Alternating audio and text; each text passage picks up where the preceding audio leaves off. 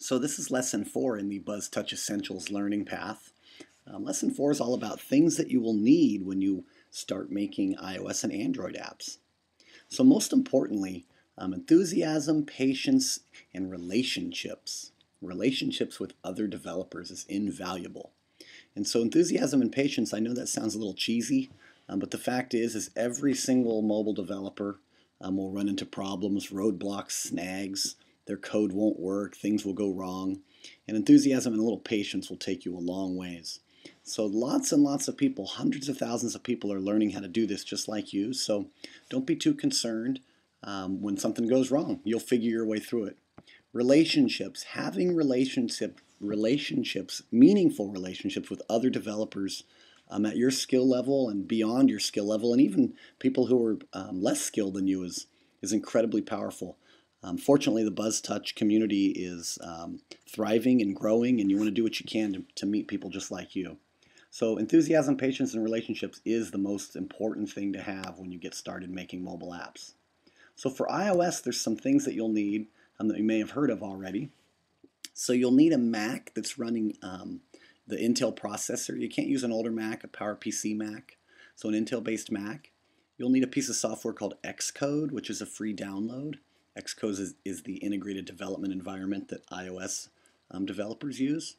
You'll need the iOS SDK, which is a free download. It's the software developer kit that we use in conjunction with Xcode to make iOS apps.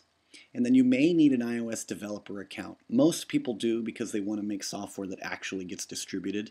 But a lot of people get started without creating an iOS developer account, and that's perfectly okay. For Android, it's a little bit different, but almost the same. You can use a Mac or a PC for Android.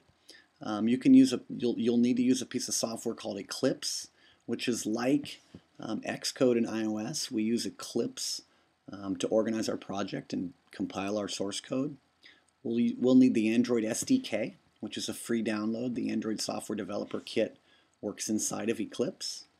And then you may need a Google Play developer account or an Amazon developer account or an account at an app store that will help you get some publicity and distribute your apps. You do not need a Google Play or an Amazon account to distribute Android apps, but it is very common and real popular. So this is a quick look inside of Xcode. Xcode is a download that you get from Mac's App Store. It is free, and if you remember our previous lesson when we built our first application, we used Xcode to compile our source code and run it on the simulator. So I'm showing it here now again just to make sure that you understand and just the simplicity of it. Really, a lot of people want to overcomplicate Xcode. It does do a lot of things, but so do all the other applications on your Mac computer. Xcode is organized a lot like iTunes and iPhoto and all those other Apple family of applications. It's got menus and it's got graphical buttons and it's got a layout that should be very comfortable to you. Yes, you might get a little overwhelmed at first, and that's completely okay. But the bottom line is you'll get used to it, and lots of people do struggle like you, so don't be too concerned about it. When you download it and install it, this is what it'll look like after you open up a project. So that's what Xcode looks like. So let's go to the Apple developer site in our browser so you can see what that looks like. So this is the download screen for Xcode. If you want to become an Apple developer and choose to pay the $99 a year, you get some benefits. You will need to do this if you want to install your software, your applications on devices, including your own device. If you don't become a developer, a registered Apple developer, you'll only be able to run the apps in the simulator, which is okay and a great way to get started, but eventually you'll want to put them on some devices for testing. You'll also be able to distribute applications in the App Store, which is very popular, and of course everybody's heard of the App Store. If they like your application and they accept it to their App Store, then becoming an iOS developer suddenly makes a lot of sense because you'll get some downloads and maybe sell some apps if you're selling them. The program enrollment for the App Store, for the iOS developer account is pretty simple. You register, you pay them $99 a year. It takes them a day or two. Sometimes they can even do it in the same day. And then what you get is a login to the iOS Developer Center. So the iOS Developer Center, I've logged in here as myself.